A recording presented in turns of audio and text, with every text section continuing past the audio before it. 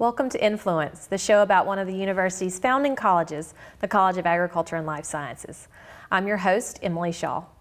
On today's episode, we'll be learning more about the Department of Food Science, Nutrition, and Health Promotion, and our first guest is Dr. Christine Cord, an assistant clinical professor in the department. Welcome, Dr. Cord. Hi, thank you.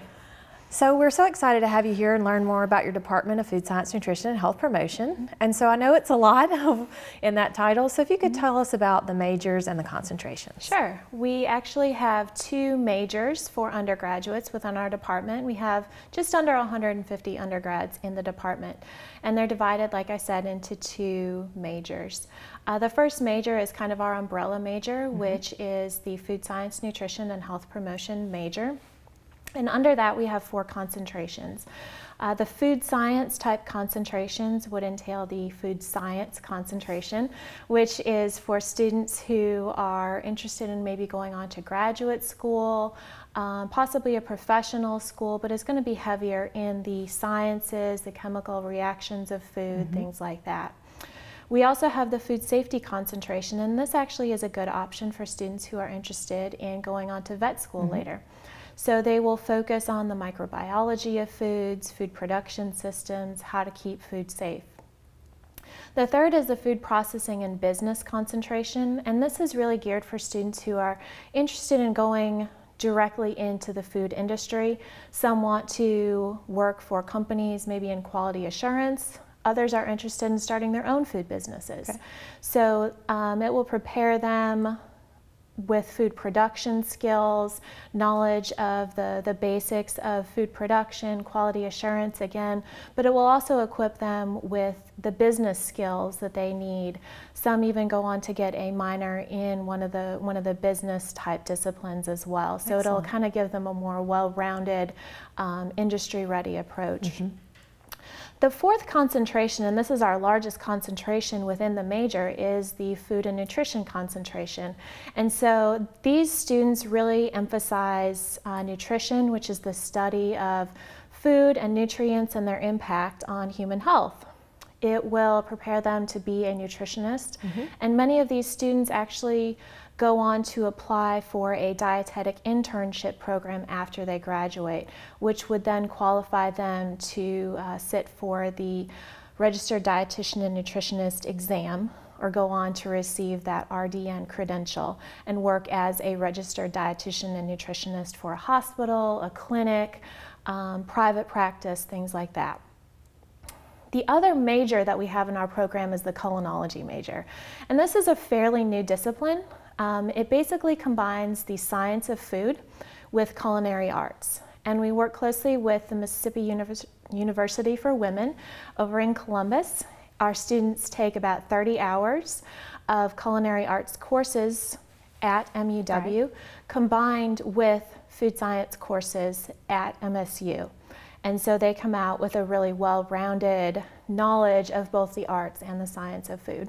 That's really neat.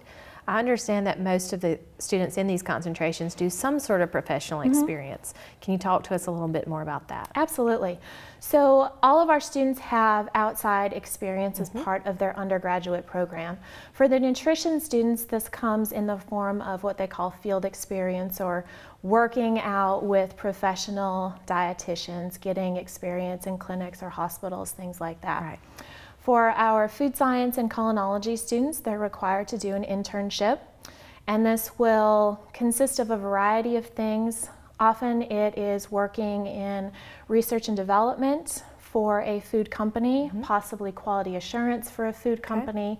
We try to place them in the industry so that they kind of have a foot in the door for future careers, as well as get a feel for what they like and what they don't like about a particular area of the industry. Right. So I like that you've told us a little bit about how each of these prepares them for certain careers. Are there any other careers that recent graduates have gone into that maybe aren't as obvious or a really neat showcasing of their degree? There are a huge variety of career options for food science graduates. A lot of them will, like I said, go into research and development.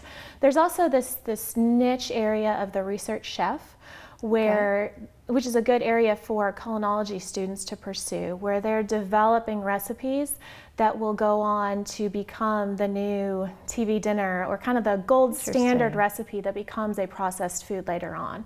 We also have students take less traditional paths for food science. Maybe they go on, like I said, to vet school or to professional school. Some even go on to nursing school with their nutrition concentration. So really you can do about anything because it is a science-based major. Okay, that's excellent. So quickly, your graduate programs that are available to students. Sure. Well, we've got the food science option, which you can study a variety of things with our different faculty members, from food safety, food processing, different interventions for preventing microbial growth in foods, things like that. You can also go on to study nutrition as a major or in the dietetic internship, as well as the health promotion major as a graduate program, focusing on programs to improve health and wellness in the community. Excellent. Well, thank you for sharing with us today, Dr. Cord. And coming up, we'll hear from a graduate student in the department. Imagine research that opens new avenues of evidence for crime scenes. We are at Mississippi State University, where we ring true.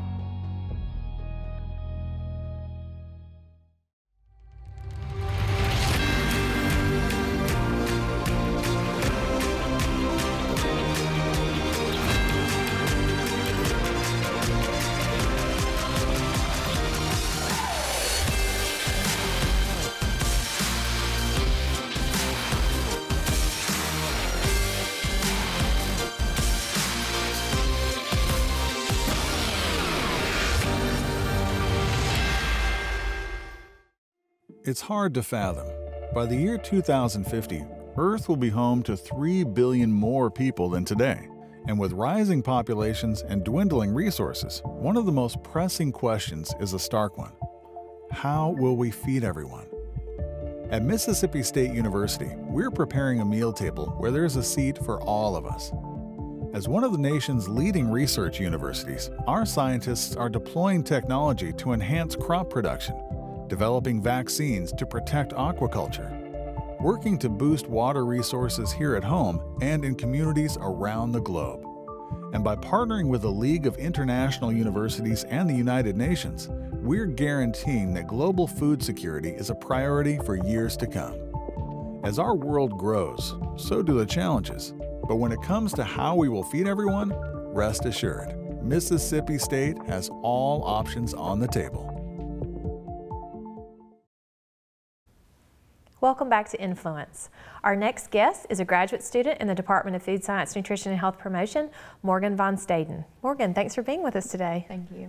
Tell us a little bit about yourself and how you got to MSU. So, like you said, my name is Morgan Von Staden. I am from Olive Branch, Mississippi, and Mississippi State was kind of in the family. My brother was here, and so that's how I got here. All right. So you recently completed your undergraduate degree in this department. And which concentration did you complete? I did the food science concentration. Okay. And so your transition to graduate school, tell us a little bit about that. I did go to undergrad here, and when I transitioned into my graduate program, I still worked in the same lab that I did as an undergrad, and it was a really smooth transition, and I just feel like it's school 2.0 now. So that's nice. But I really enjoy just staying here in this small atmosphere. We have a small department. Everybody knows everybody. It's like a family, and so I really just love staying here for grad school. That's excellent. Where did you do your internship while you were an undergraduate? So I actually did 2 internships. The first one I did at Ajinomoto Windsor in Oakland, Mississippi. And that one was really focused on, we had a brand new product line going in the facility, so I got to test to make sure that the product was being made to the code that it needed to.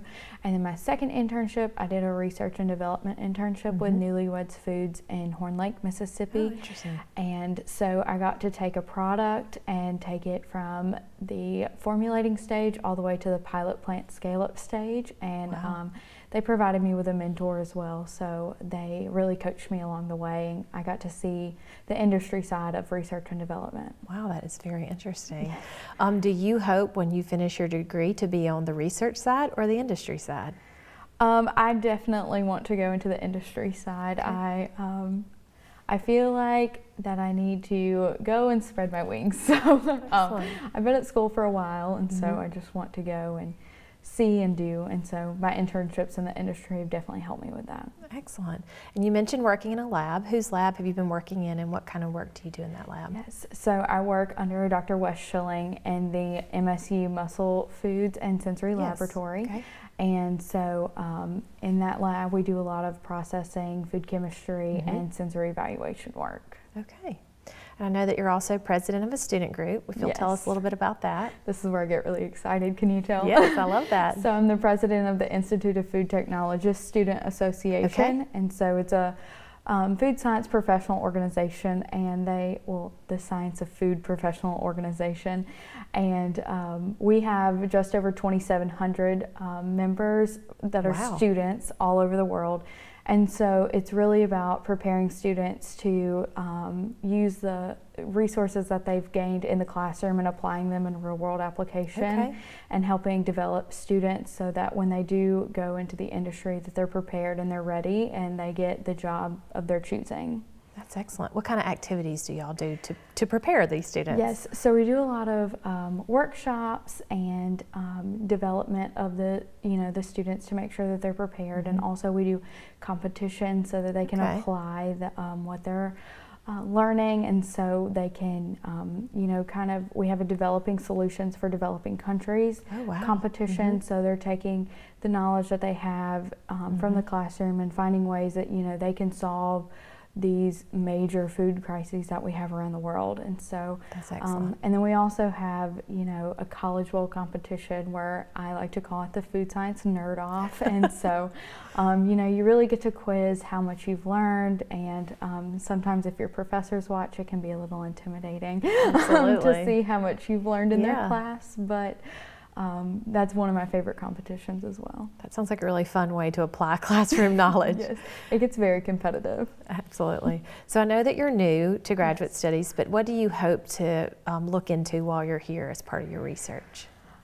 That's a very, I feel like it changes every other day. That's okay. So I work in a muscle foods lab, so I'm sure that I will be somewhere in the muscle food side of things, and I'm not really sure where I'll end up, but I know that my boss will make sure that it's something that I enjoy. That sounds good. It's nice sometimes to have a lot of options. Yes. Well, Morgan, thank you for visiting with us today and sharing a little more about the graduate studies in food science, nutrition, and health promotion. Thank you. And thank you for joining us on this issue of Influence, where we learned a little bit more about the Department of Food Science, Nutrition, and Health Promotion.